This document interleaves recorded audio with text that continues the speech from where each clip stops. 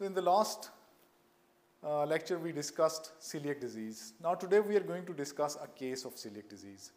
This patient was diagnosed as suffering from celiac disease in 2013 for his classical symptoms of malabsorption. Since then he is on gluten-free diet and is going fine. He has put up weight and he feels normal.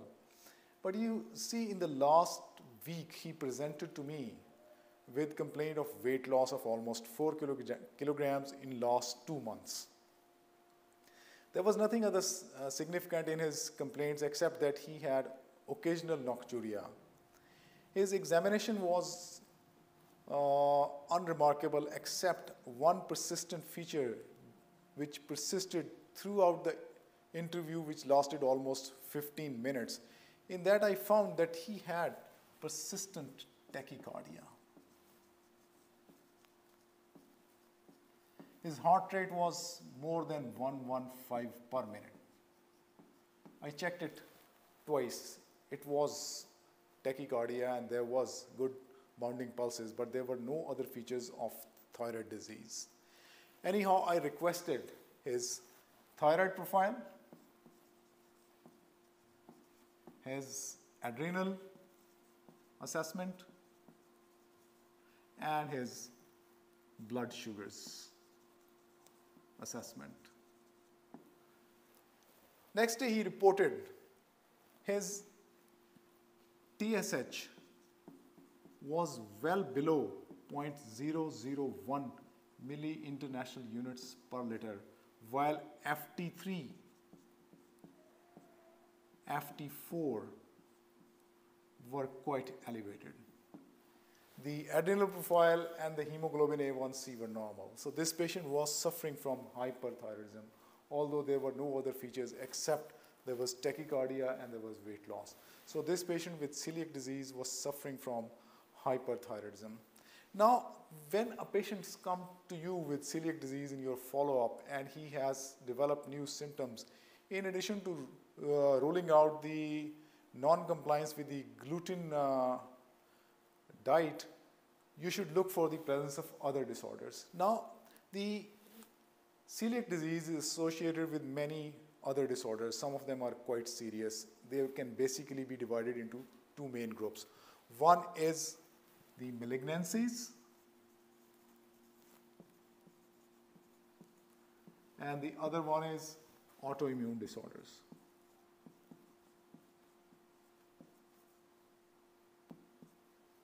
Autoimmune disorders. Now, what are the different type of malignancies which are associated with celiac disease?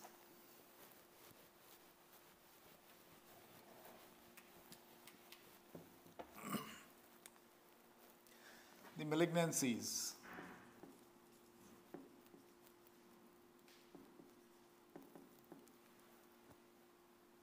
The non-Hodgkin type of lymphoma.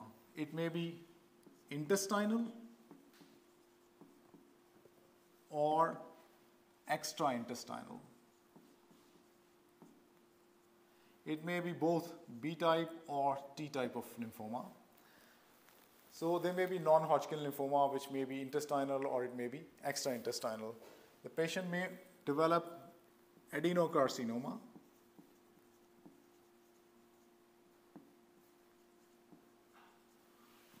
of small gut,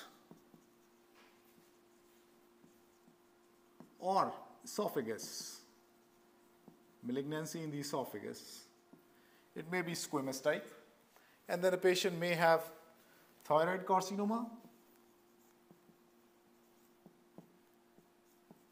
or melanoma. So these are the different type of malignancy the patient may have in association with celiac disease, that is non-Hodgkin type of lymphoma, which may be intestinal or extra-intestinal. It may be of B-cell lineage or it may be of T-cell lineage. The patient may have adenocarcinoma of the small gut, or there may be malignancy in the esophagus, thyroid, and melanoma.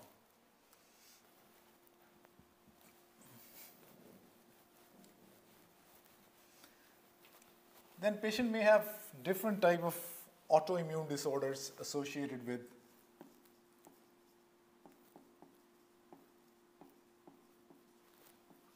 celiac disease. Celiac disease itself is an autoimmune disorder.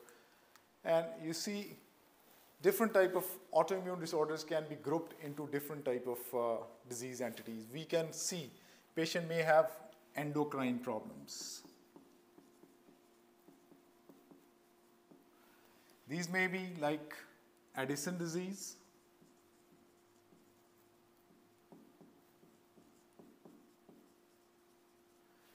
Hashimoto's thyroiditis,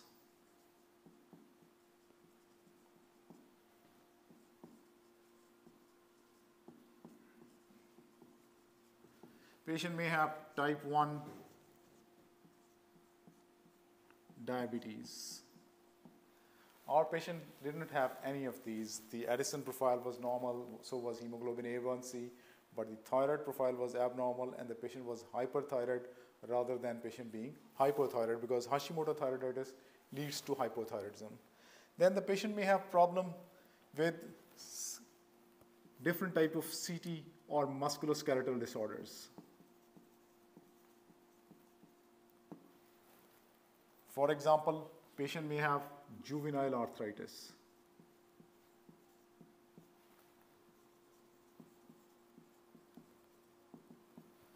Rheumatoid arthritis, lupus, systemic sclerosis, or Sjogren syndromes.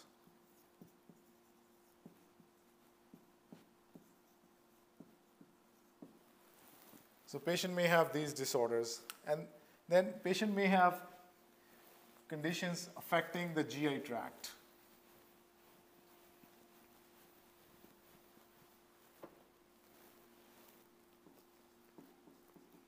GI and liver. The patient may have associated IBS, which is a functional disorder. There may be inflammatory bowel disease.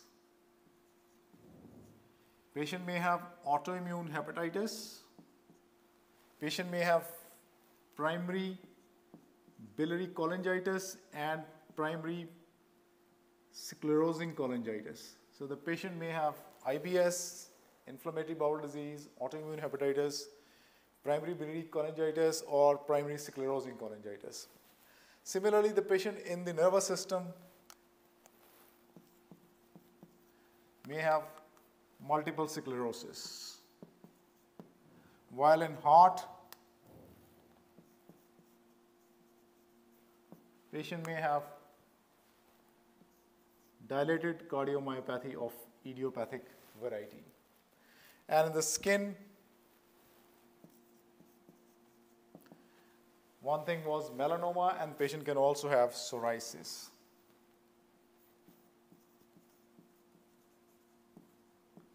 You see, these are different type of conditions which may be associated in patients who've got celiac disease.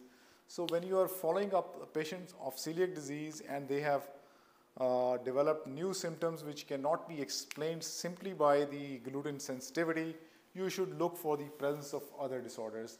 And as I mentioned, there are two main groups of disorders: malignancies or autoimmune disorders. In the malignancies, patient can have non-Hodgkin lymphoma, which may be intestinal or extra-intestinal. There may be small gut adenocarcinoma, or there may be malignancy in the thyroid, esophagus, or patient may have melanoma.